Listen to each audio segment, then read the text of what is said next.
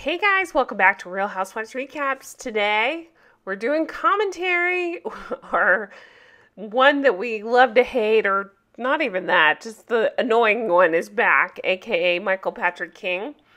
And he did a commentary on the change of address. It was season 4, episode 15, change of address. And remember, this is the one where Carrie and Aiden, well, you can see the picture by the fountain, famous episode. Also, Miranda is having a boy, oh boy. So I thought we could take a listen together to his commentary track, and you know how I do it. I'll pause, I'll interject my thoughts. I want to hear your thoughts in the comments. If this is your first one listening to, he watches the episode, so we don't get to see that, so we just kind of listen in, and then again I interject and talk about what we want to talk about. Or find me on Patreon. It's patreon.com/Real Housewives Recaps.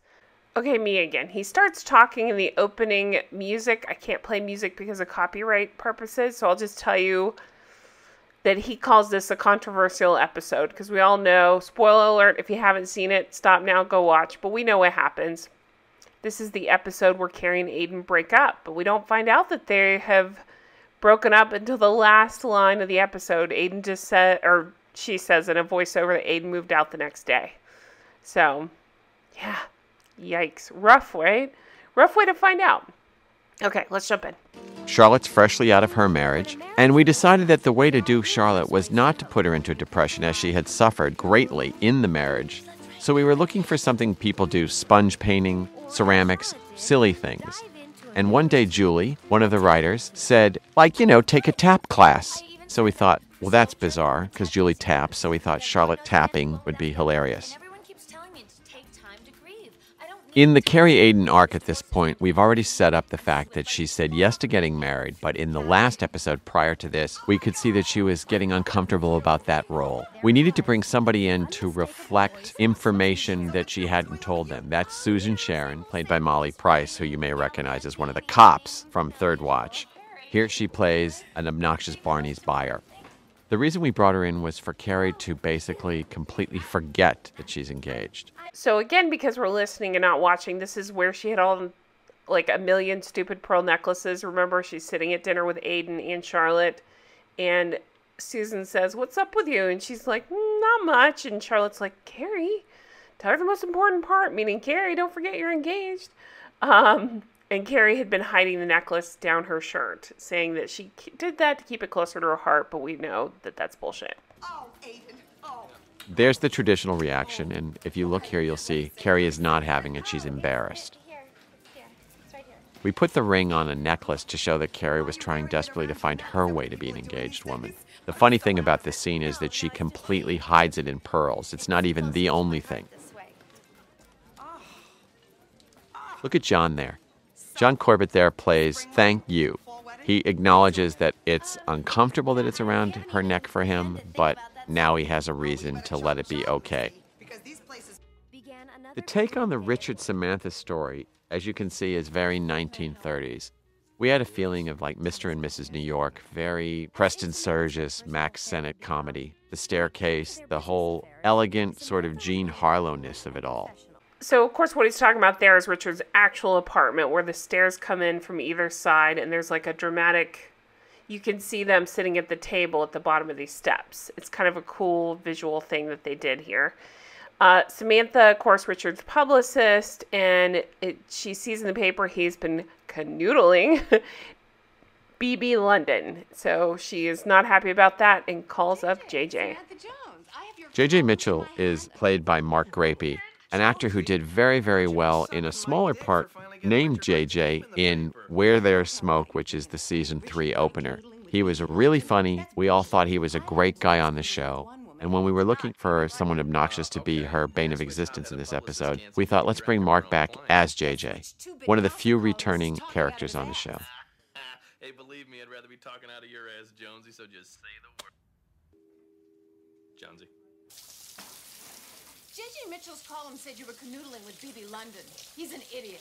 Just giving you a heads up. We love the word canoodle. It was like in the paper, I think right around the time we were coming up with this episode, all of a sudden somebody had said somebody was canoodling, and we thought it was funny to repeat and use. I just need to get all the facts so I can do my job. The struggle with Samantha in love is really a journey for us in the writing room because we wanted to show that she, like Carrie, is not in a tight fit. She doesn't know how to be monogamous. She doesn't know how to be jealous. So she's struggling with her own way to be in a relationship. So I know how this all goes down, no pun intended, with Richard. I do. But I gotta say, I liked Richard and Samantha. Not so much this episode, and not the episode where he gets busted, but I did. I thought he was just a different kind of guy, and she's a different kind of girl, and they seem to be on similar pages about things, and then he seemed to be swept up by her, so I wanted this to work out. I understand why it went this way, and I understand the way it went down, because she needed to, I guess, ultimately be with Smith for a while, but oh, this one, I don't know. Richard, it sucks here because I'll get to it when it happens, but this is the one, remember, where Richard is just about to say he wants to be monogamous with her, and then, yeah, finds out that she and JJ kind of hooked up in the bathroom. Shower uptown. We put the two shower scenes back to back because people are always talking about the fact that our show is stylized and heightened. And we thought, let's put a very stylized, heightened scene with Samantha, who's a stylized, heightened character. And then let's really show a real couple in a shower, just soaping up and talking about ordinary things. Here's something else for you to chew on. How about Hawaii? As what, the 50th state? As in we get hitched. We grab a couple friends. One of the funny things about this scene is in one of the takes, after he says he punned, Sarah Jessica spontaneously slapped him. We didn't use that take, but every time we came back when she laughed right there, it was because she's still laughing about the fact that she had slapped him earlier. Wow. Yeah, didn't know that. Are we talking playfully slapped him, Amber Heard slapping? What are we talking? What about Hawaii? These two people, as actors, are so comfortable and fun together that they spent this time in the shower. The water was hot, but we used a lot of water. They're just in the shower together. Of course, they have clothes on. Okay, if this is your first commentary with me, well, welcome. If it's your 50th, sorry I have to say this again, but this is Michael Patrick King, or as I like to call him, Michael Patrick Dickheads. Favorite thing to do is to compliment Sarah Jessica Parker, not just a little bit. It's like she can do no wrong. Hence, that whole character, I think, is written that way because I don't know if he sees himself as her or is just completely obsessed with Sarah Jessica Parker or just some sort of combination of the two. But now, anytime John Corbett is on there, well, I love him too. I really do. This is one of Michael Patrick King's favorite thing to do. Look at the chemistry between these two. And I just never thought there was chemistry between those two. For a shower with so little She doesn't even make a word. She just makes a sound. Somehow says it all. Here's the spine. The amnio scene has been in pretty much every female-based romantic comedy or drama from 1990 on. So when we got to this scene, we wanted to show that Miranda doesn't have the really traditional reaction. As a matter of fact, she has no reaction. And it perfectly typifies what we tried to do with the whole Miranda motherhood thing, is that it doesn't come natural. Just because you have a baby growing in you doesn't mean you have a mother growing in you. While it's almost painful for me to agree with Michael Patrick King here, I actually agree. I do like that they wrote Miranda this way. It feels authentic, and everybody reacts to things differently. So sure, I mean, I'm sure there's people out there that have been through similar things where you just can't, you don't feel things the same way. So I actually like that they wrote Miranda like this, but I also like later on when she feels the kick and the maternal stuff starts to kick in. So in case I ever need to do it. We try to keep references to other art pieces out of the show. I begged for that American Pie 2 to go away. We could not get it out of the show.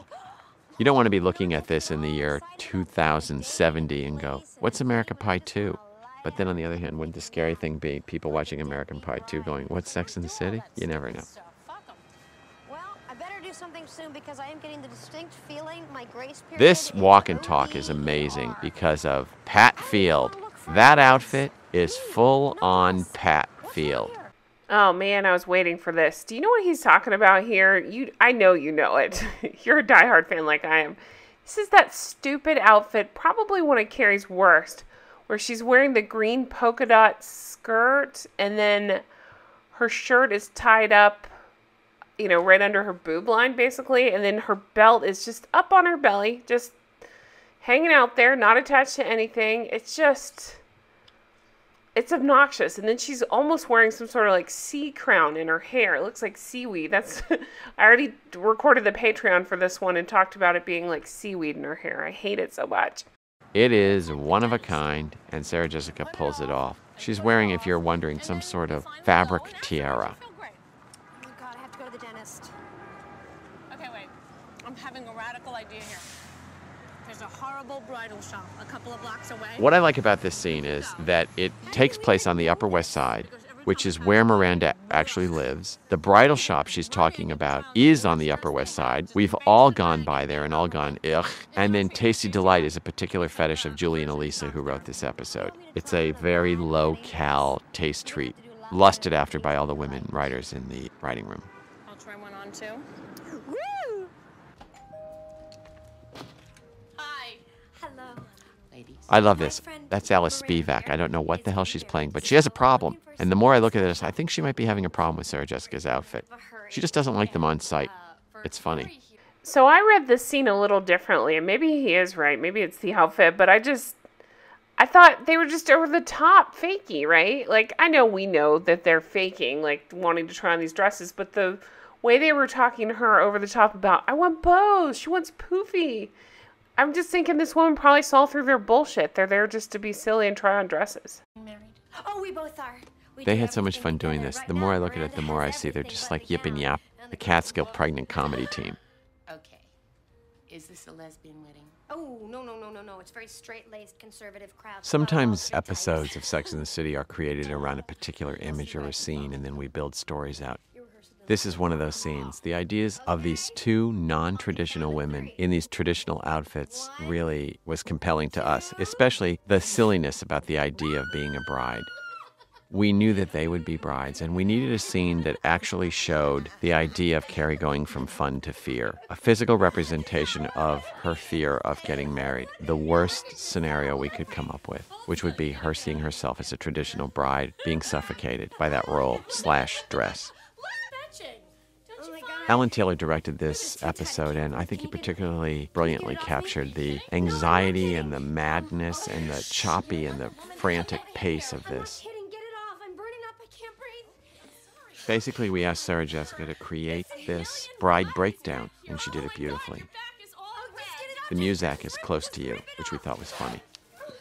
So this scene always bothered me too. I understand where they're going with it, trying to show how Carrie's freaking out and it's taking over her, like, physically too. But all I could think with me here, think Vicki Gunvalson, Real Housewives of Orange County, how every time they go on vacation, she hurts herself and needs an ambulance, or she's sick and needs an ambulance, and how many times she's been carried out on stretchers during vacations to heighten the drama and stuff. And that's the same vibe I got here, and I'm just annoyed by it.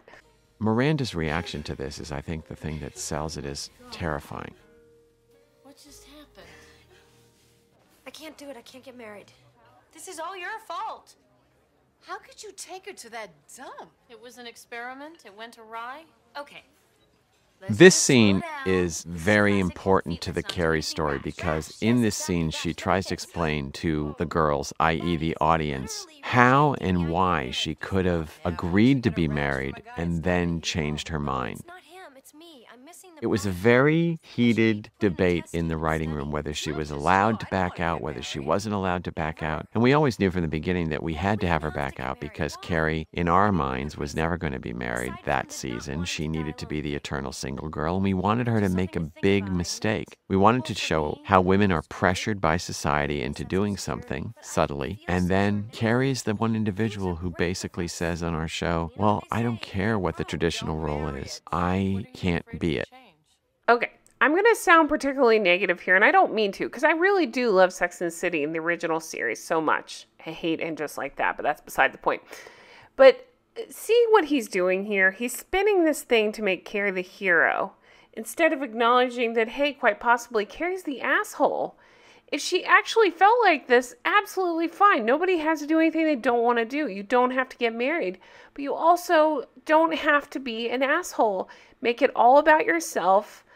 Not be honest with Aiden and communicate with him. You know what I mean? Like, it all comes to a head here. If she had just been honest from day one, then we wouldn't be here. So, no, I don't see her as this hero that he sees her as. I see her as an asshole. Well, why aren't they speaking up? Carrie, And that line, why aren't they speaking up, I think is really interesting because it really says a lot of people feel it. Just because they don't say it doesn't mean it doesn't exist. A man you love kneels in the street and offers you a ring. You say yes, that's what you do. Look, you get married, you hope for the best. It doesn't work out, you get divorced. You can take dap with Bojangles over here. No, I can't take a vow of forever and ever if what I mean is... It was constantly a struggle for us to have Carrie take care of herself and take care of Aiden at the same time. To have her be responsible for the commitment she made, but yet responsible to her feelings. What I like about the characters on this show is that they acknowledge the situation and then make fun of it themselves from a character comedy point of view, not necessarily from a joke writing point of view, that they know what they're doing. They know that they are in trouble, yet they still try to make themselves and each other laugh about it. Marriage, babies, and a home to call your own. But what if The music in the background is a Hawaiian version of Tea for Two, which is a theme through the whole show. Or is it you? And do we really want these things? Or are we just programmed? This is another example of cashing in on a history of a character to tell the audience that Carrie was having a very, very difficult time, was to ask her to start smoking again. This is a bit of a cheat, but we decided that if she looked up and saw all bride magazines that the audience would get it. Some days you just have those kind of the world against you days. It's just kind of blowing my mind to hear him explain it like this. I don't see it as a world against you days. Like, it's just there, and she chooses that over her cigarettes. How is that the world against you? God, this guy drives me crazy. Anyway, I'm going to go ahead and end it here. We'll pick up the second half of the next episode. So check back and watch that. Thanks so much for watching. Let me know your thoughts in the comments below. Am I alone here? Did you think Carrie was the asshole? I love Aiden. I want to make that clear. It's not him. I just didn't love them together.